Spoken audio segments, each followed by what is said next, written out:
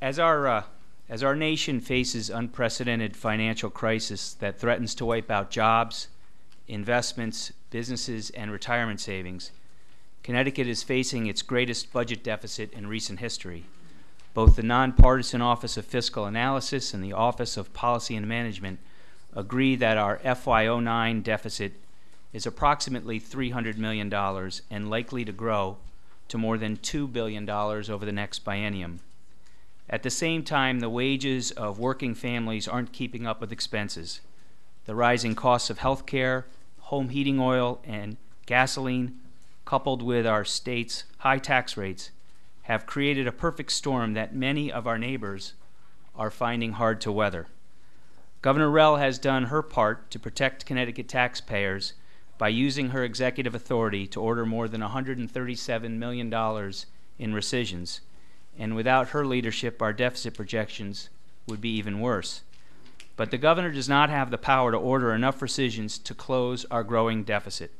It will be up to the legislature to make the tough decisions necessary to balance our budget. That's why we cannot wait a month or even a day to begin collecting facts and working on solutions.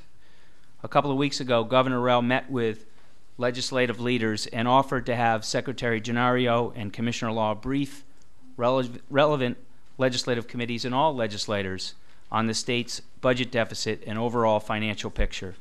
At that time, our projected budget deficit was only $145 million, less than half of what it is today. And that's why we are here today, and we are happy to have them, as well as the Office of Fiscal Analysis and Office of Legislative Research, here to make their presentations. Fundamentally, there are two ways to address a budget deficit: reduce spending or raise taxes. We believe, as Governor Rell believes, that in this economy we cannot add to the financial burdens facing individuals, families, businesses, and seniors living on fixed incomes. Our goal must be to do everything we can to balance this budget without raising taxes. And that's what this informational hearing is all about.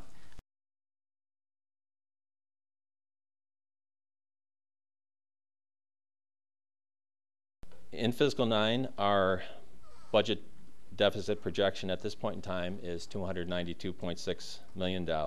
As we look at fiscal 10 through 12, the potential deficits become greater.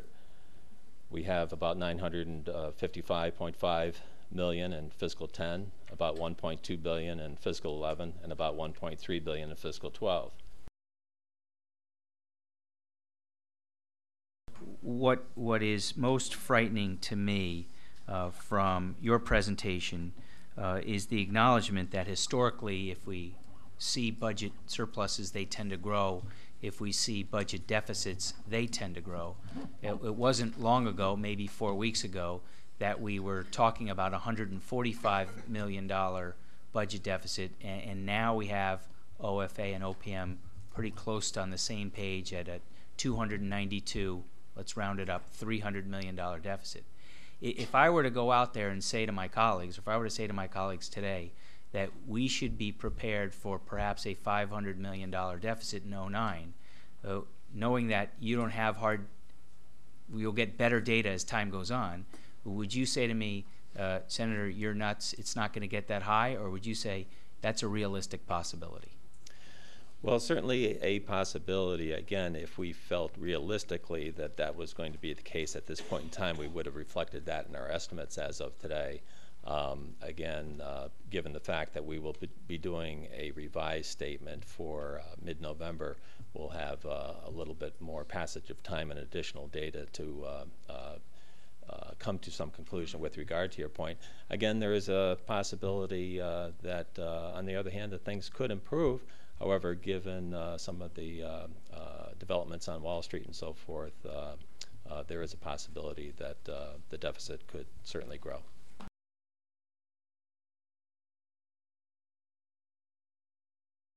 That the $292 million and the $300 million deficit figure have not factored in what's happened in our nation's economy or on Wall Street in the last week and a half. I think that's fair to say. I think it's fair to say that, if I heard OFA correctly, that neither OFA or OPM believe the data that we've used to come up with these projections is reflective of the events of the last 10 days or so.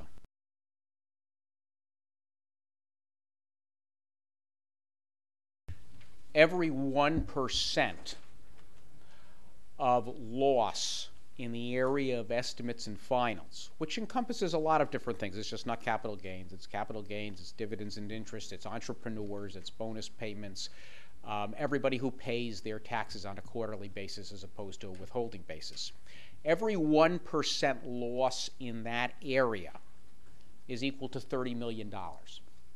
So if we saw a 10% drop in that area, half of what we saw in 2002, less than half of what we saw in 2002, that would equate to another $300 million loss to our general fund beyond what we have projected to date.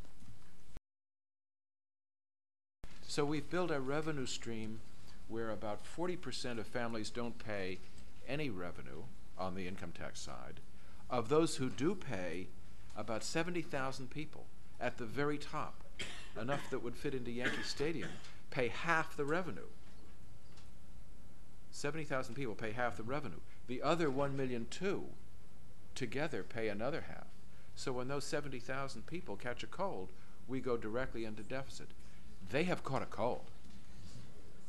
They have caught a very big cold.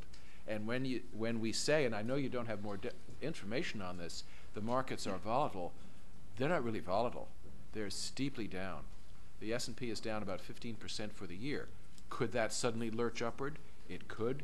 Does the OLR report about the trend in job growth and the trend in the economy give us optimism that that will happen? I don't think so. There are some that might say, well, of course we're going to deal with this. We have to deal with it, but we're going to elect a new legislature that takes office in January, and just like we typically do, we have a 5-month session by Constitution. We'll handle it then. Is that too late? I think to wait until the January session would be to put further burden on the state budget, would make it that much more difficult to solve the problems. Thank you. Problems that you put off don't go away. They get worse, and this is no different.